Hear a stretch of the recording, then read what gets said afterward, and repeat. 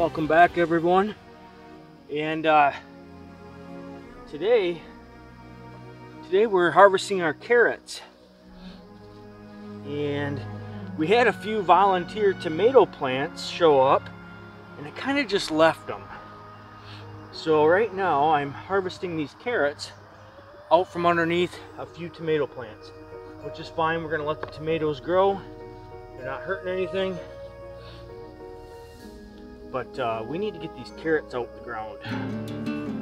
This looks like kind of a mess over here, but it's actually probably the best carrot harvest that I've ever had. I know that's not saying a whole lot, but you know, it's kind of the little victories that you just keep getting better and better every year, and I'm hoping next year I'm gonna have an even better year yet.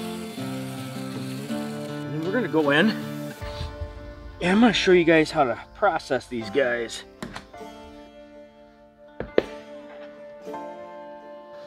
All right, today we're gonna start out pretty simple here. All we're gonna start doing is cutting off the greens of the carrot.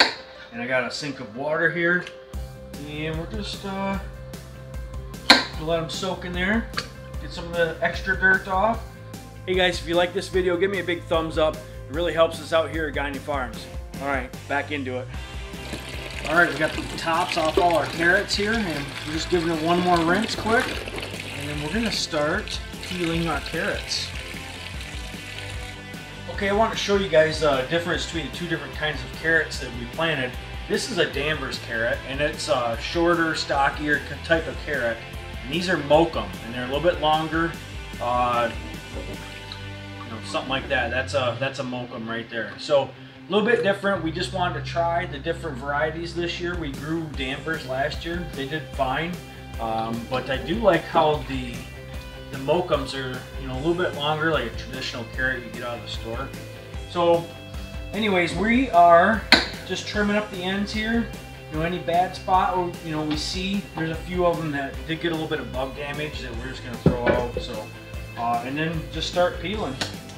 So once we get all these carrots peeled up, I will show you the next steps as to how we are going to process and preserve our carrot harvest this year at Gagne Farms. I've also got a few extra things that we're going to do as well to show you.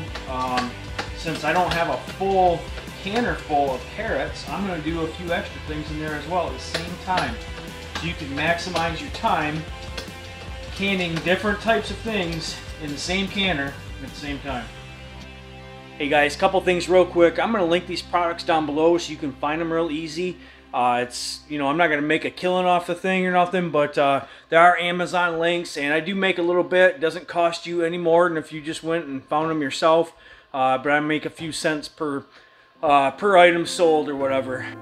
Alright guys, we got our food processor here, and I've got the slice and dicing attachment. I'm just gonna throw that in here quick. And I've got a lot of smaller carrots here, and that's fine. What I'm gonna do is some of the little ones like this, I do like to have like a baby carrot, fuller carrot like that for some of my roast. So I'm not gonna slice these up, but what I am gonna do with some of the larger ones, we're gonna slice these up into slices, and we'd like to just steam those or cook them and eat them just as a a side dish to them. So that's what we're doing.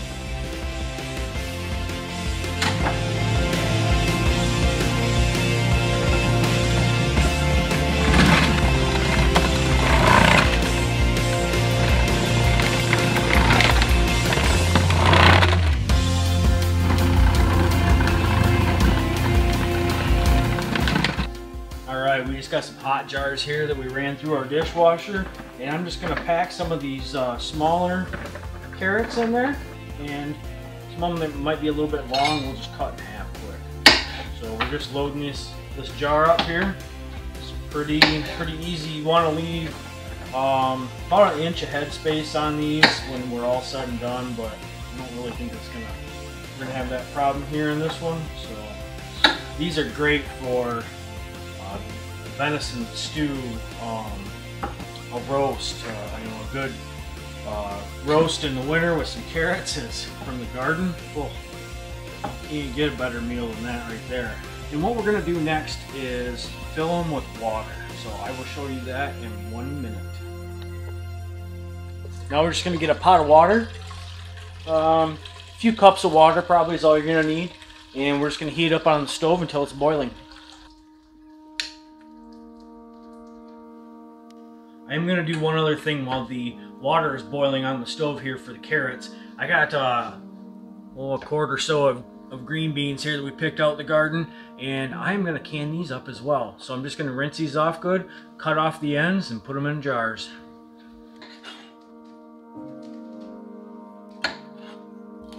We prefer to use the wide mouth pints here. That's just what we use as for our family dinners. We wouldn't use a quart jar of green beans, but if your family is large enough and likes green beans, I would suggest using a wide mouth quart jar as well. Alright guys, I want to take the time for just a minute while our water is boiling here on the stove to show you two books that I highly suggest that you guys pick up. One of them is the Ball book for home preserving.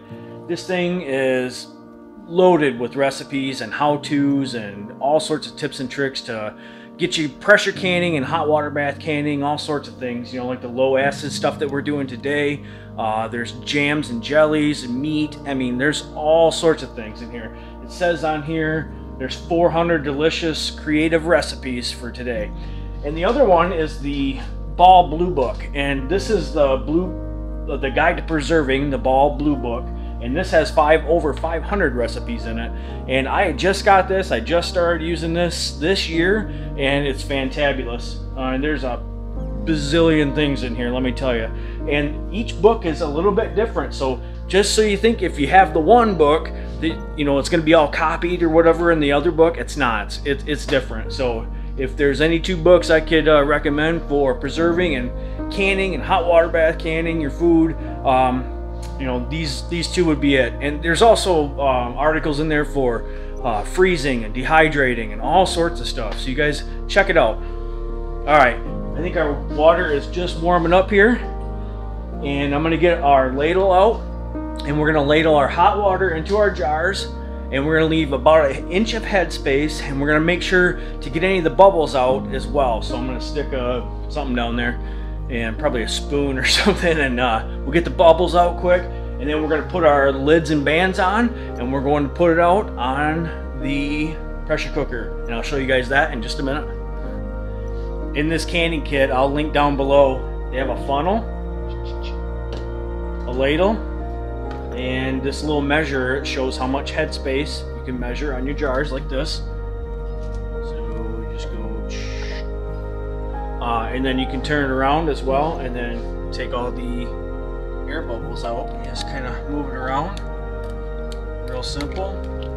We're going to wipe our rims here and then put our lids and bands on.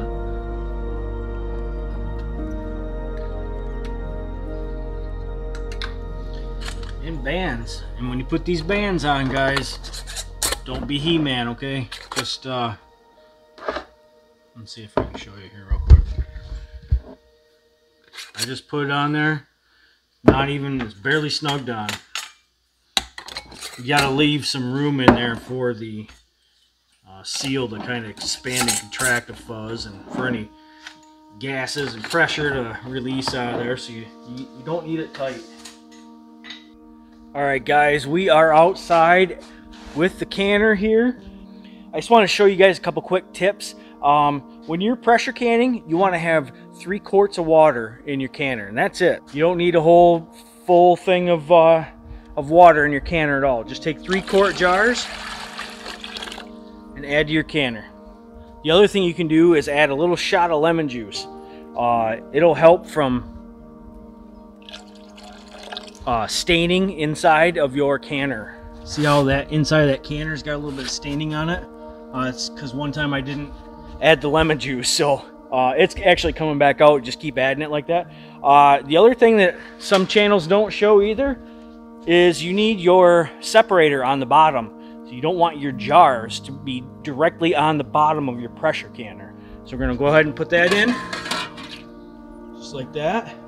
And our heat is on, and we're gonna put our jars in. All right, guys, our heat is on here, and we're gonna go and put our jars in. We ended up with, let's see, we got 5 pints of our carrots. We got 3 pints of green beans, and I got a 1/2 pint of carrots as well. So I'm gonna leave the 6 on the bottom like that. I know you can put more in, but with the little 1/2 pint there, I want a couple jars on top. Put another separator on, just like that, and go ahead and put your last few jars up. All right, so with green beans and carrots, it has real close to the same processing time. So I believe with carrots it's 25 minutes for a pint, and with green beans it's 20 minutes a pint. I do them together all the time, never had a problem. I just let it go for that 25 minutes and everything seems to work out just fine. So that's what we're gonna do. We're gonna go put our lid on, and then we're gonna wait for that the steam to come out of our vent, and I'll show you that as soon as it happens. There's steam coming out of the vent, okay? So once the steam starts coming out the vent like that, you need to put your weight on, a 10-pound weight, and then wait until it starts jiggling. Once it starts jiggling good, then start your timer for 25 minutes. All right, guys, we got our weight jiggling here, okay? So we're gonna set a timer now for 25 minutes, and then I will show you exactly how to depressurize this canner. I just want to take a minute, guys. If you like this video, give me a big thumbs up. I really appreciate it. Helps out the old algorithm. I'm sure you guys all know about that by now, so thanks a lot. Okay, guys, we've got our canner here, and it is time to turn it off. So all we're going to do is turn off the heat. We're not going to take it off the heat. I'm not going to remove the weight or anything. All I'm going to do is shut the heat off, okay? So that's what we're doing right now. Just shutting the heat down. Just like that. And we want to let this depressurize on its own. We don't want to force it. You don't want to try to take the lid off or take the weight off or anything. My canner, this is a Miro canner. I'll link it down below. And it has a little button right here in the handle. And it is actually up right now. When that drops down, that means that the canner is depressurized. So usually what I do is I let it depressurize by itself, just like it is right now. Once the button in the handle drops down, then I'll take the weight off, and I usually let it wait, I don't know, maybe 10 minutes or so. You probably don't need to. It's just, I kind of let things depressurize and cool down on their own. It seems to work real well for me, so that's what we're going to do, and I'll show you that. As soon as this drops, I will show you guys taking this lid off and pulling this stuff out real quick, okay? Okay, guys, we got our little lock button here. It has went down, and we can take our weight off now. I'm going to open the top here, but I'm going to set my camera down and grab a couple hot pads. There's sometimes could be some steam that comes up still, and it'll get you on the forearm. So I like to wear some gloves, welding gloves. All right, here we go. And just that little bit of steam like that is all I'm trying to prevent.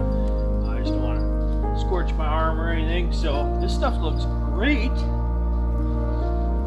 Now see, I don't know if you can tell, but these carrots are actually still boiling, so the beans are too. So when you guys pull this stuff, you got to be real careful, because it has been under pressure and cooking for quite a while.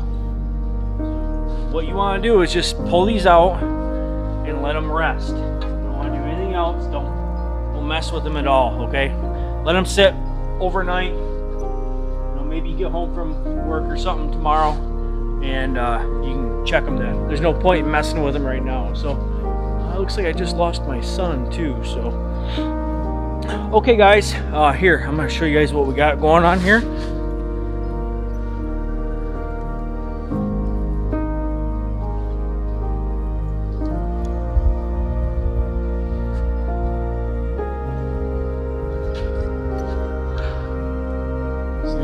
are still bubbling.